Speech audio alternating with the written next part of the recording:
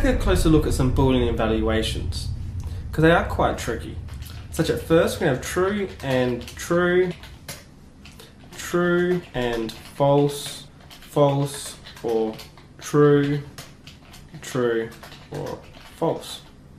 And as we can see here, in the AND expression, we need all expressions to evaluate to true in order for it to be true. So since we got one false, it is now false. And at the top here, they are all true, so it is true.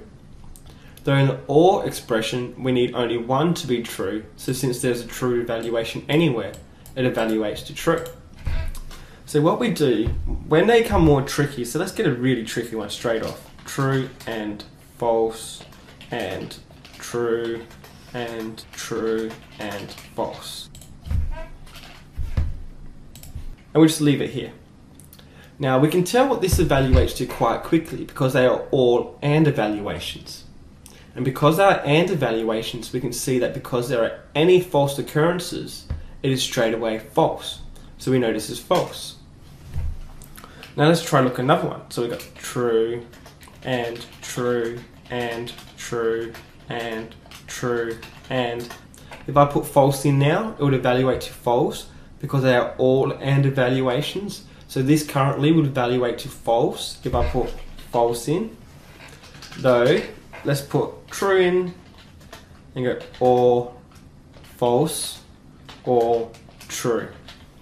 Now in this case we can see straight away that this will evaluate to true. Because we have the OR statements, only one of these expressions here, the AND ones, or the false here, or the true has to be true. So this whole statement will evaluate to true. So in another case we can make false or true and false or true and false or false and true. Now in this case we have to check every evaluation before the ORs because there's so many ORs. So first we got a false, then we got another false because a true and a false will evaluate to false, then we got another false, and then we got another false. So in this case the result will be false. So now if we look at this example here one more time, this is going to be irritating, I know. True and false and true and true and true and true or true. Now we can see this one on the left is false because this entire statement has AND operations inside of it, and because it has one false, this whole thing evaluates to false. Though because there is one OR statement in the end with a true, this whole thing together evaluates to true. In this case it is always good practice to put the single evaluation on the left, such that we have the true being evaluated first. So we have the true OR statement. If this true is detected as true, the rest of the statements will not have to be evaluated. So this whole true, false, and all these checks here could take a lot of processing power.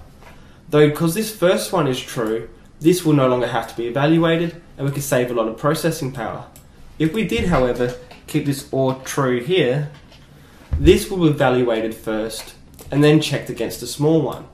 So there may be much more processing used inside all of these evaluations instead of the one on the right. So whenever possible, put simple OR statements on the left.